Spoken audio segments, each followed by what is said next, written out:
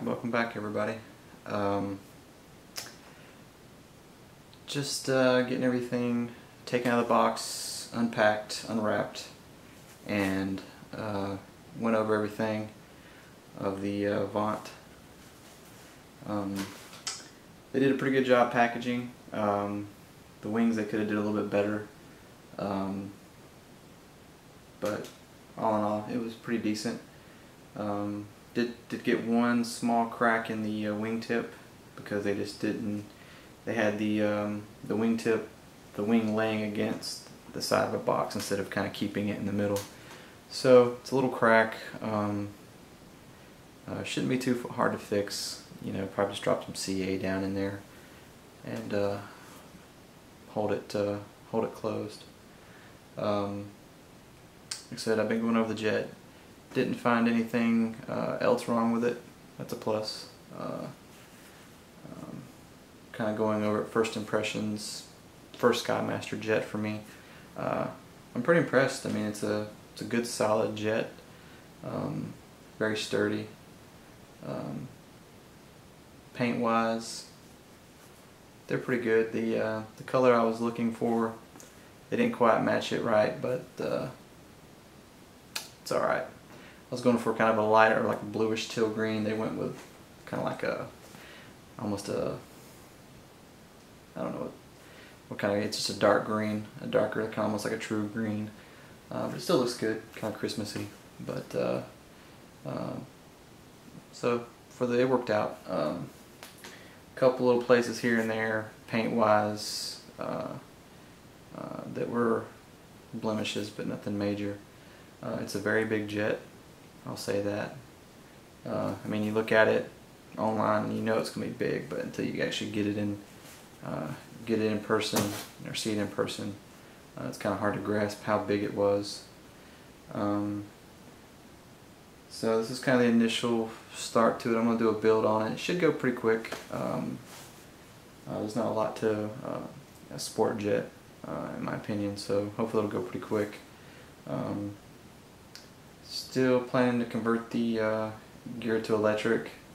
I don't know, it's almost a shame to do it because their gear works so well with air, but I wanted to kind of build this one without any air, so that's the plan, unless I just run out of money on the project and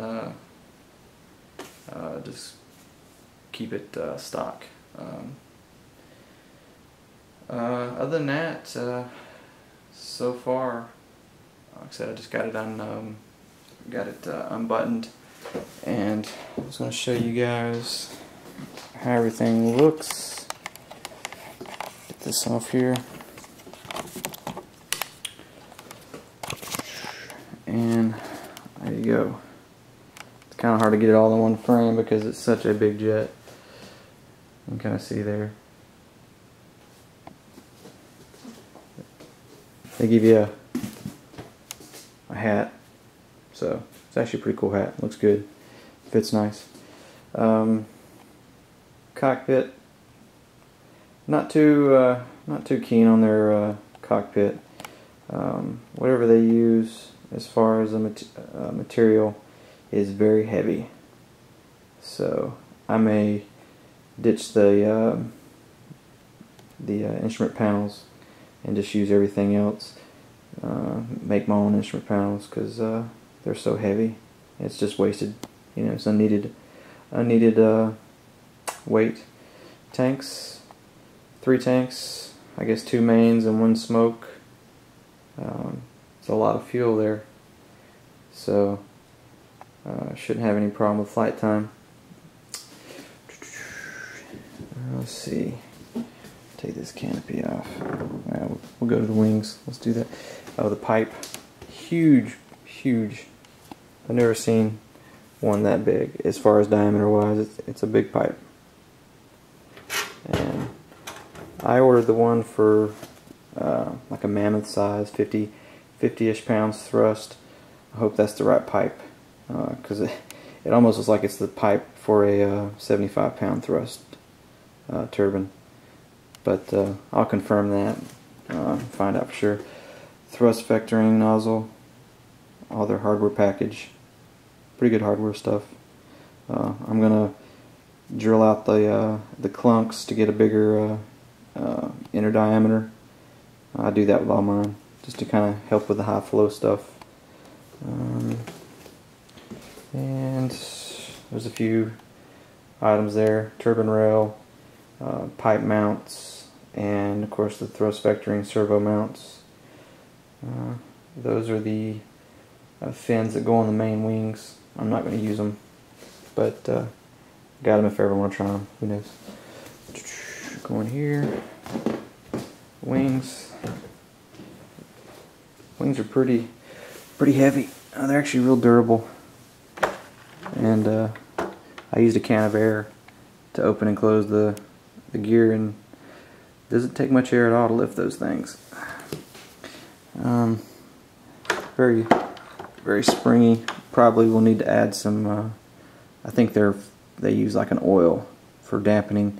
Probably have to put some more oil in it, or air. I don't know what exactly it uses, because those will probably bottom out once the jet's completely built.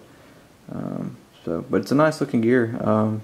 If I do convert it to electric, the only thing I'm gonna remove is I'll just put the I'll use everything. I'll just be putting motors on and a pin, inside that slides the trunnion. But it's a nice gear. The brakes are pretty. I was kind of wondering how the brakes were gonna actually work on this one, because I've been looking around exactly what kind of brakes I wanted to use. But it's kind of a push against a wall type instead of an expanding. It just pushes against that inner wall. So let's see, and yeah, it's hard to see, but I don't know if you can see it or not. But there's a crack right there that this thing kind of curves, and you can kind of see from the end here. Let me back it out. It's hard to see. You kind of see it right there a little bit. A little impact point where it just kind of chipped the paint away. A little crack running that way, and then run through there. So nothing major. I did get the bags with it. They put like a spray foam inside to kind of help secure everything, and it got on my bag. I might can get it off, but it's just a simple little bag. One side velcros up or opens up, and they just both slide in together. And I think there's a, I can't remember if there's a, yeah, there's a little piece inside to keep them separate. Yeah, that really ain't gonna do much for you as far as wing tube. So, aluminum wing tube and 2 carbon rods for the thrust vectoring. So, but that's about it. Not a lot to it. It is a big jet, like I said. Let me take this off here.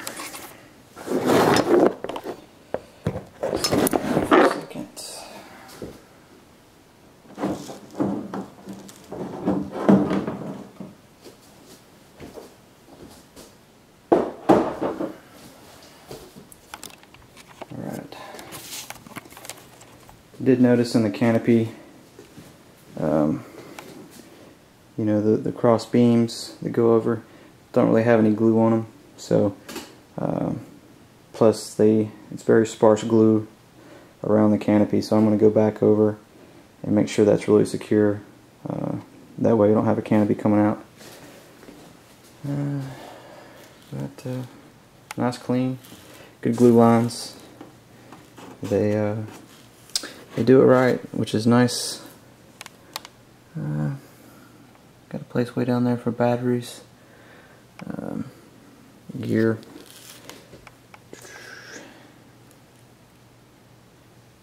A lot of room. So, nose wheel's got that same kind of. It's very spongy, but like I said, that just needs to be filled. Good solid wheels. But that's it. Like I said, I opted for the color change, and I did, instead of, you notice on the nose, normally the color goes all the way down to the tip. I just had them fade it. Kind of gives you more white on the nose. That was just a personal change. Everything, I had them leave the decals off. I'm probably going to put some decals and stuff on myself. So, yeah, that's it. Not much as far as assembling wise. It's not like a scale jet where there's tons of crap to put together.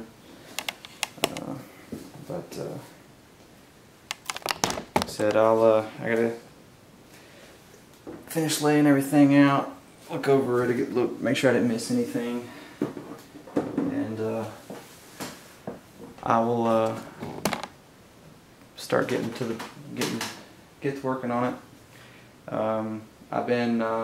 I'll be posting all my videos to YouTube like I did before. I got a channel that I've had, and if you look on the left side of the page, you'll see all the builds will be listed there. So if you want to, subscribe or whatnot, that's fine. And also I have a Facebook site which I'll kind of post pictures and stuff on and kind of link to YouTube. So, but you can get to either one from both pages. They both have a link. If you're up for that, I may post it on RC Universe. I don't know. Don't know if I want to do that again. But anyways, you guys take it easy. Really excited about this one. Be my first project since deployment, returning home, and I think it'll be a good one. It's like a nice solid jet, so shouldn't be any surprises. If I find some things that I may want to beef up, I'll be sure to include that in the build, and if I find anything else during this initial inspection, I'll let you guys know. But until then, you guys take it easy, and yeah, take it easy. Later.